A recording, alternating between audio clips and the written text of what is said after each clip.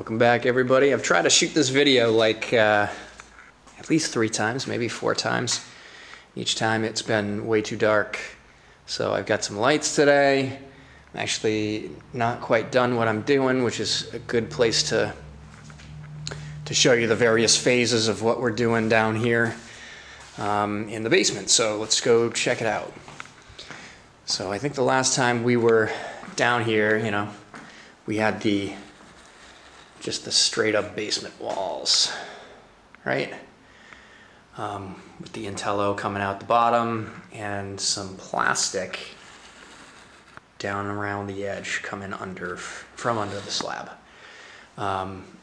Then what we've been doing is putting this 3 inches of foam here up against the wall, gluing it to the wall, and sealing all of these little concrete form ties so that they won't continue to rust or deteriorate. And then this will get wrapped with the Intello, taped top and taped there at the bottom, tying the whole thing together. Now this is a small section of the stud wall that's going to be built.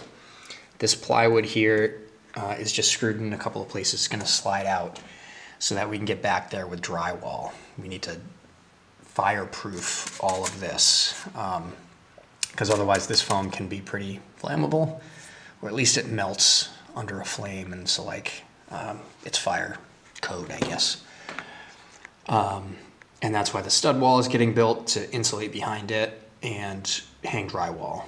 Really it's about the drywall, but since we're building the wall, you might as well insulate it, and that's what we're doing. So you're kind of seeing the whole assembly here.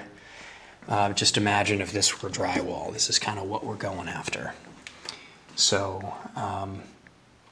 where we're at right now for the bulk of the basement is that the foam has been glued. We've prepped the plastic on the floor and this along the top. There are also these funky top sections. You can just see it in the shadow. Right about there, you see the transition where it's lighter over there and darker over there. That's because there's a cap piece that goes on top of all of these pieces as well. I haven't done the cap in here, but I have done the cap out here. So that goes right up. It's capping the surface of the concrete walls, that top. It's on the same plane as the sill plates. And so it needed a rabbet all the way down it, which is a pain in the butt, but I took the time and I did it. So it's a nice tight fit. The last thing that's going to happen here, so you can see there's a tight gap. Plus we'd like to, come on, focus. We'd like to tighten it up against the joists as well. So I'm going to spray foam inside there. It'll just tighten everything up. And I'll tape it after I spray foam it.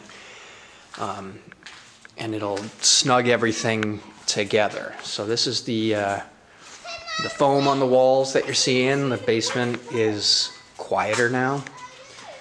It's been cut open in a couple of places because there's a pipe that's going to go through here and a gasket that needs to be sealed in behind it. It gets sealed to the wall for air barrier, and then we'll patch in the foam right there. Same thing down here. You can see this one is all prepped and ready to go. I'm ready to hang Intello through actually this whole section of the basement now. So that's why the plastic is taped up to the wall there, and I'll hang it from the top and tape all that and drape it down and tape it right along just above the floor there. You can kind of see the detail on the corner. There is this very sticky weatherproof tape, Wiglove. It's kind of like duct tape, but it doesn't behave like duct tape. It is really difficult actually to work with and super sticky, and that's great. And then behind it, kind of like we did outside, it has caulking in all those corners where it's difficult to get a perfect seal with all this plastic. So That's all sealed up from the bottom, and when I tape it, I'm not going to cut a seam of the Intello. It's just going to wrap right in, and so I'll just be able to tape that nice and clean on all those inside corners. I'm going to have to do something similar to down here up above with the Intello, and just cut it carefully, seam it, tape those seams, and then I'll be able to wrap right around that corner. This is the where our sewer is running out. So same thing, it's going to get a gasket all the way around it, air seal it, then we'll come behind and clean that up. The Intello at that point will just kind of get temporarily cut away and then laid back out and taped off when it's good to go. This whole section is done. Nice and white, nice and bright in here. All these seams just kind of butt together, but they're nice and tight.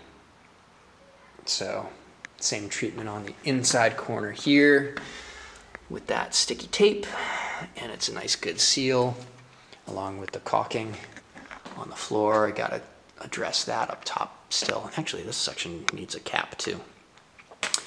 So I guess we got a little bit more of cap to do before we can run the Intello, but I'm hoping that we can run Intello in the next day or two. So my task tonight, it's about 3:30, and I want to do the rest of these walls before dinner, get them all hung, and then tomorrow morning I can work on the caps. I'll probably do them in the shop.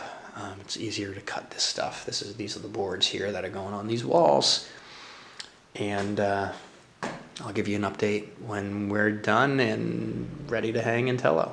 Give you take you on another tour as soon as that is done. The block wall is almost done. That is going to be supporting the brick up above in the family room, and then again above the family room for the whole exterior of the house here. There's a big gap here, and obviously it needs to be supported. If you remember when we poured the foundation, it's a big footer underneath this section. So it's supported properly all the way up. One weird thing that's going on here is that we need to get air in, air conditioning and HVAC, a trunk line in here for the family room above. We're not really gonna do anything for HVAC downstairs. It should just be all the time, pretty much like 60, 65 degrees down here with all the insulation. So we'll see once those mechanicals get in. If anything, we'll need to ventilate a little bit to cool it down probably. But we're gonna see about that. We do need that trunk to pass through somewhere. I don't think that's gonna be the final location. I don't think the mason's gonna want that because there's supposed to be a header, a steel beam going across there, and he's gonna have to head over that as well. I don't know if he's gonna wanna put it smack dab on top of this opening and just do one header up above, up a little higher. That kind of would suck because then that drops the ceiling across the whole. That would kind of, you know, if it's right there, we could just do a little soffit right here and just a small bump down because the furnace is going to be all the way over there. If it's over here, kind of same thing. Maybe we can tuck it right in here. And actually that's better for using this room because we could continue that soffit right along here, and anywhere that it needs to go to the other side of the room, it's got these joist bays to move that way. So it'd be one small soffit in here, and probably just make a faux soffit on that side to make it symmetrical again. But we'll see. My best guess is that that box for the HVAC trunk is gonna move over there, and then they'll have to run it along here and do like one little snaky thing to get through. I also don't think that trunk needs to be that big in that location. I feel like that's the size it's gonna be for most of it. But at the end, those trunks usually are smaller.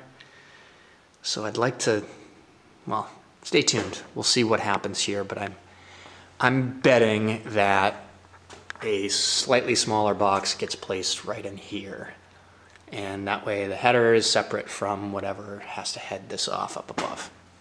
But we'll see. Stay tuned and you'll find out. Talk to you soon.